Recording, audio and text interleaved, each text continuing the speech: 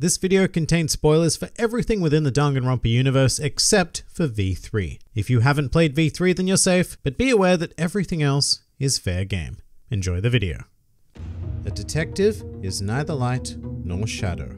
We represent neither justice nor evil. That is how we uncover the absolute truth. We stand neutral in all things, and to do that, we have to stand separate from the rest of society. It's kind of old-fashioned, and I can't say it's entirely rational, but it's our family creed, and we do what we must to protect it. Hello and welcome to Danganronpa 101, the series that breaks down everyone and everything in the Danganronpa world. And today, we are going to be examining the initially mysterious ultimate detective, Kyoko Kirigiri.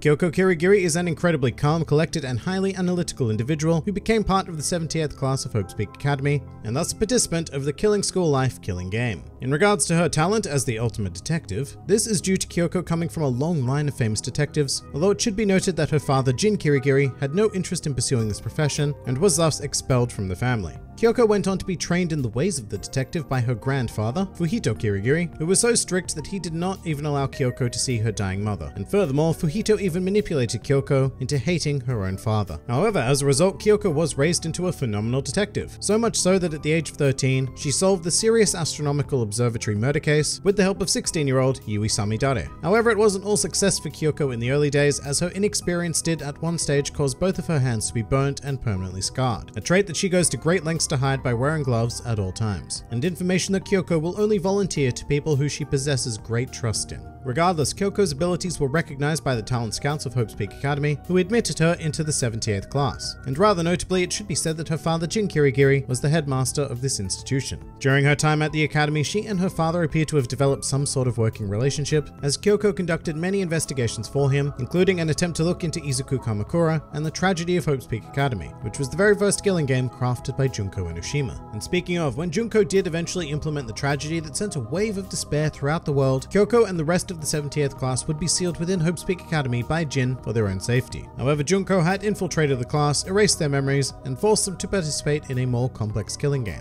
Now, rather interestingly, unlike other students, Kyoko did not even recall what her ultimate talent was, and for much of this event, she was presented as quite an enigma. Despite this lack of knowledge, Kyoko's skills as a detective were not dulled in the slightest, and she proved absolutely essential in the ensuing investigations, as well as subsequent class trials that would see the deaths of all but 6 of the students of the 70th class. However, during this time, Kyoko was one of the more distant students, preferring to keep to herself and being very selective in regards to her interactions. The one notable relationship she did form was with the eventual ultimate Hope, Makoto Naegi, as Kyoko greatly admired his relentless optimism, and it is strongly hinted that the two developed an attraction towards each other. In fact, this bond became so strong that when Makoto allowed himself to undergo a failed execution in the 5th trial, Kyoko went on to risk her life to save him, as well as show him her scarred hands as a sign of trust that the two had developed. Of course, by this time, Kyoko had also finally remembered that her talent was the ultimate detective, and she and the remaining surviving students joined forces and went on to defeat Junko Enoshima, thus ending the killing game and allowing them to escape into the outside world. Shortly afterwards, Kyoko joined the Future Foundation and was eventually made head of its 14th division, with her duties being to protect the victims of Junko's wave of despair, as well as spread hope throughout the world in the form of Future Foundation activities. But as part of this, Kyoko was also complicit with the efforts of her classmate Makoto to rehabilitate the remnants of despair via placing them into the NewWorld program. However, after this program was infected by a virus carrying an AI Junko Enoshima, Kyoko, along with Makoto and Byakuya, made their way into the program to assist the remnants of despair in defeating the virus. Although this action would result in Makoto being put on trial for treason for the act of harboring the remnants of despair, and culminating in Kyoko, Makoto, and a slew of other key Future Foundation members being roped into a final killing game.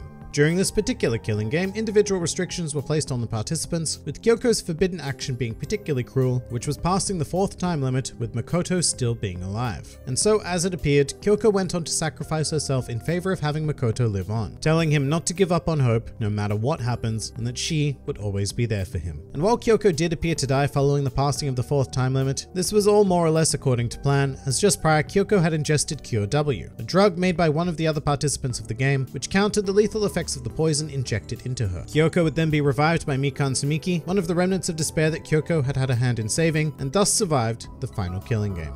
Following this, the Future Foundation decided to rebuild Hope's Peak Academy with Makoto as its new headmaster, and it is heavily implied that Kyoko serves directly alongside him as vice principal.